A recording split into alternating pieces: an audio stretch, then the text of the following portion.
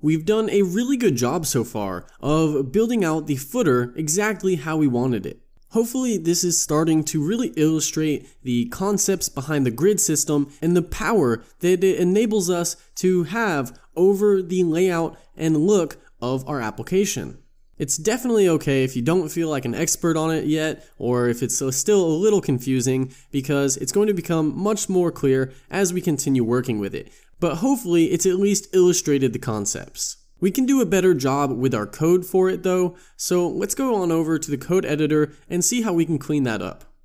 I'm here in the code editor at footer.js, and if we take a look at our footer, we actually are going to see a lot of repeated code.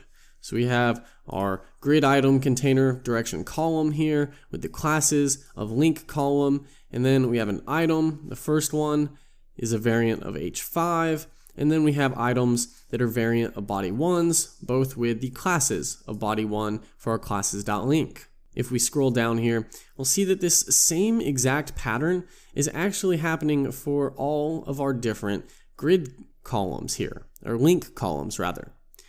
So since the same code is happening for all of this, and if we scroll down to our social media icons here, it should be really obvious that we just have a grid item wrapping our image, and that's the same for all of these except for Twitter, which has our spacer on it. But that's a small enough detail that we should pretty easily be able to make this all much more programmatic and concise. The social media icons will be a little simpler, so let's go ahead and start there. Let's scroll on up to the top of our function, and underneath our const of classes, let's create a const of social media. And we'll set this equal to an array of objects. We'll create an object for each of the icons that we want. So we'll give it an icon property, the Facebook, or that's a lowercase, Facebook icon that we have imported, and then we'll set the alt equal to the string Facebook. And we'll go ahead and create another object, the icon of Twitter, an alt of the string Twitter, and then another object with an icon of Instagram and an alt property of the string Instagram. Let's also go ahead and give these a link property. So this will be a link to https://facebook.com. I'll just go ahead and leave just the generic top level domains for each of these, since I don't have a fake account set up for this fake clothing brand that we're building. So let's create link https:// make sure I get only 2 T's / twitter.com, and a link of instagram.com. All right, now let's also come up to the top here and let's import an icon button from at material-ui/core/icon button. And just like we saw in the header, instead of putting our on-click directly on the image, we'll use the icon button for accessibility reasons so that the page actually knows that this is a button, not just a regular image. Let's go ahead, now we can scroll down to the bottom here, and we'll go ahead and delete these bottom 2 grid items, and we'll just leave the one for Facebook and use this as our template. So I'll go ahead and now cut this last one out, and we'll instead inject some JavaScript. Here, we'll take the social media constant that we just created, which is an array of objects. So since it's an array, we can .map over it, and that's going to give us each platform that we have inside. For each of these, let's open up the arrow function, and we'll just use parentheses to automatically return, and we'll return this grid. Let's go ahead and we'll also now wrap the image with an icon button component. Make sure to wrap that and get the closing tag. And now we can give our icon button an on click equal to the platform, which represents our object, and it'll be our platform.link. All right, so platform.link. And actually, that's not going to be an on click.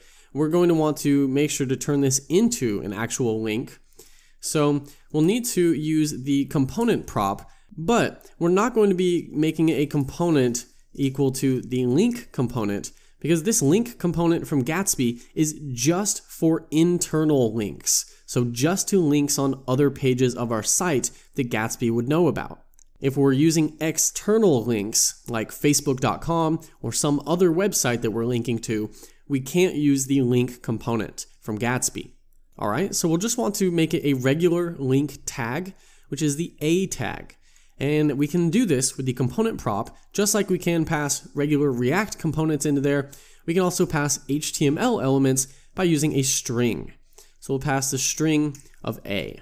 Actually, that means we don't even need those braces. So we'll make this an A tag, and that means instead of the to prop for our links, this will expect the href prop.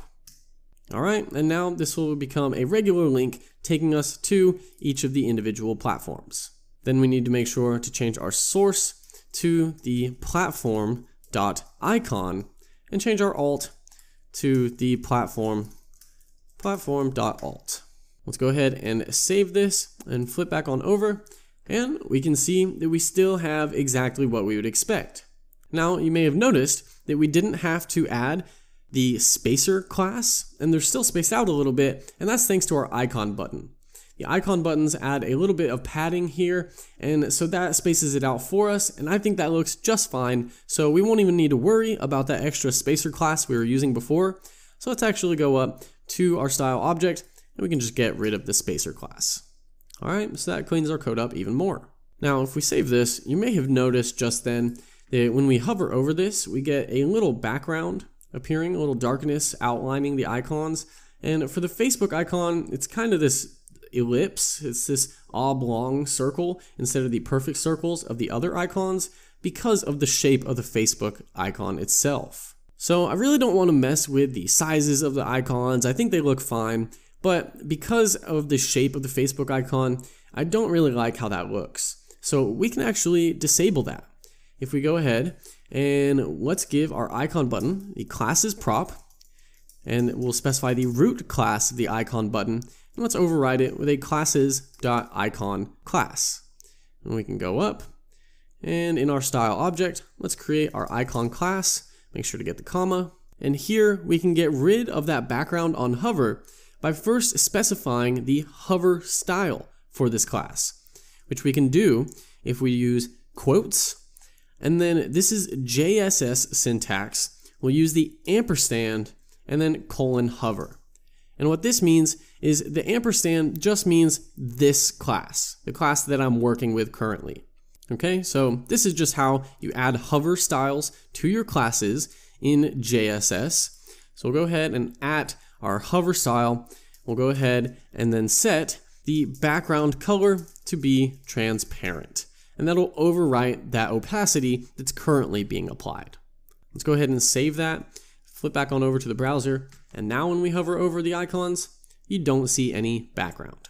There's a small caveat with this though, because if we click on the icons, we actually do still see that background appear. If we click on Facebook, it's got weird borders. It doesn't look the same as the rest, so let's go ahead and remove that as well.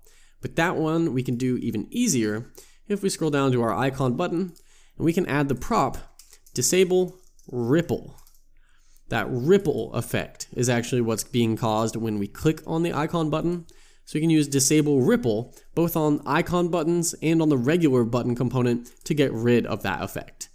So if we go ahead and save that and then flip back on over, you see that even if we click on it, now we're no longer receiving those styles, but we're still getting the click pointer. And if I go ahead and click on these or open them in a new tab, it takes me over to Instagram. And this one takes us over to Twitter and Facebook. All right, so we just got our social media icons nice and programmatically created.